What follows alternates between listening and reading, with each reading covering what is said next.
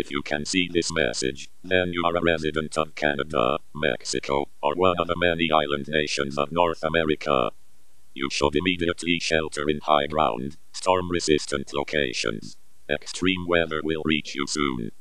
This weather is a result of a complete vanishing of the USA, and the wind and water rushing to fill its former location. The USA has vanished. Researchers are working to determine the reason and return the USA and its citizens. If you have any family within the US, please remain calm.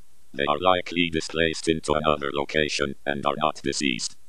In the meantime, please cooperate with your national government to ensure your safety and security at this time.